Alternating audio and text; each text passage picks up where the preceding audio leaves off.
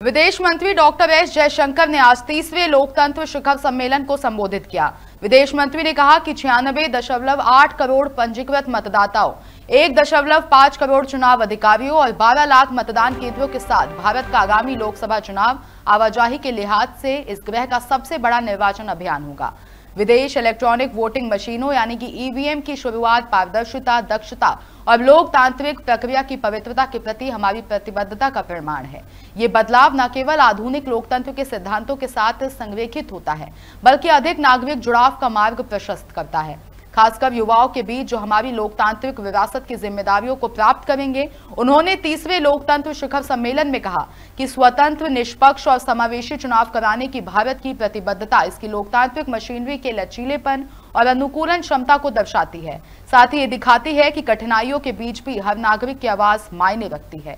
उन्होंने आगे कहा कि देश में लोकसभा चुनावों का बिगुल बज चुका है। 19 अप्रैल से 7 चरणों में मतदान होगा। नतीजे 4 जून को घोषित किए जाएंगे। 96.8 करोड़ पंजीकृत मतदाताओं, 1.5 करोड़ चुनाव अधिकारियों और 12 लाख मतदान केंद्रों के साथ भारत का आगामी लोकसभा चुनाव आवाजाही के लिहाज से इस ग्रह का सबसे बड़ा निर्वाचन अभियान होगा।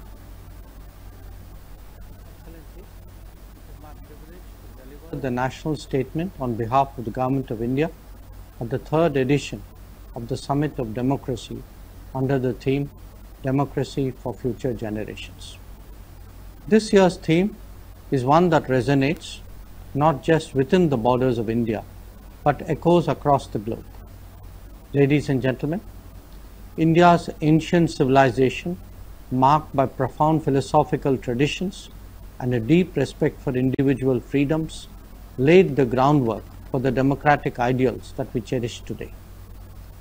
In the hallowed verses of our ancient text, we find echoes of democratic principles that advocated for participatory governance, for protection of individual rights, and the welfare of the entire society. Fast forward to the post-independence era.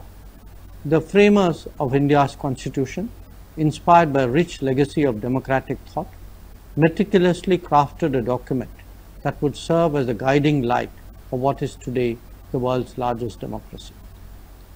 The Indian Constitution, a beacon of pluralism and inclusivity, stands as a testament to the confidence of the founding fathers to create a nation where every citizen, regardless of the background, enjoys equal rights and opportunities.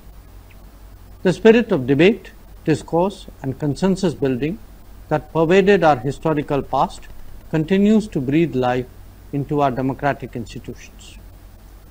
As we navigate the complexity of the modern world, we draw strength from a heritage that recognizes the intrinsic worth and dignity of every individual, mirroring the very essence of democracy.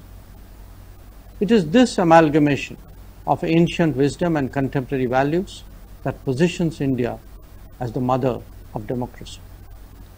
Excellencies, in the diverse tapestry of India, we find a compelling narrative of democracy intertwined with both technological progress and a concerted effort to make elections more inclusive, a story that holds promise for future generations.